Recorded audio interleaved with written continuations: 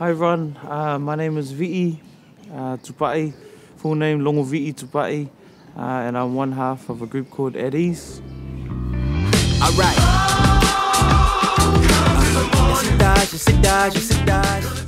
There was a lot of things that were happening in my life back then, being a musician, touring and just enjoying that life, and also being unhealthy for us musos, and you're always on the go. It's always fast food, it's always whatever's there, because you do gigs late, whether they're in the clubs and stuff, man. So it's everything fried or a whole lot of fast food, so that takes its toll. And back then it was the drugs and the alcohol as well, yeah, that I was just kind of shackled to as well. You know, this is my first time laying out, you know, some of my past addictions, but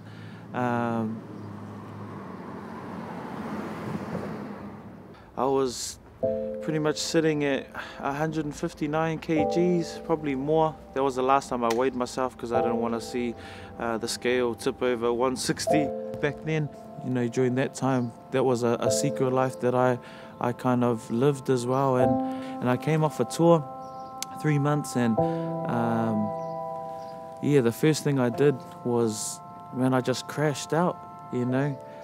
Crashed out for a few days, really, in and out of my sleep, and my oldest daughter, Jade, was trying to wake me up, but my body was so tired, you know, tired of that lifestyle, tired of gigging, of everything, and that night, something happened, something spoke into my heart,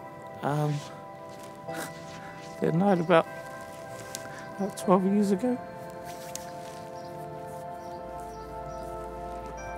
and yeah, and I just remember breaking down. That night was the game changer for me. That night I made a covenant to the Lord. I just said, oh man, I'm sick of everything. And that night I didn't tell my wife or but I made a covenant in my heart to the Lord that I want to lead my family well. First off, I don't give a what, swag at the utmost, swinging like a nunchuck, turning tough thugs, love bugs, better call a truce, gorillas on the loose, goose, better duck.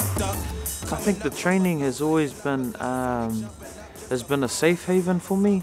Like everything that I go through in life, or with music, or even relationships, with people, or in my marriage, or anything, when you train, you know, that's that time you get to go to war with your mind, you get to let everything out, you get to die wild to your flesh, you know.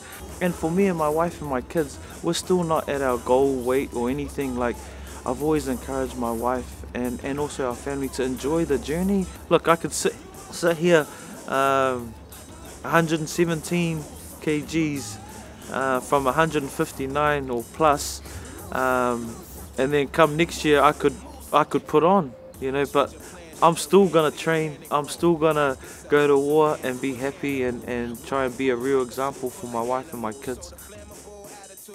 The journey continues.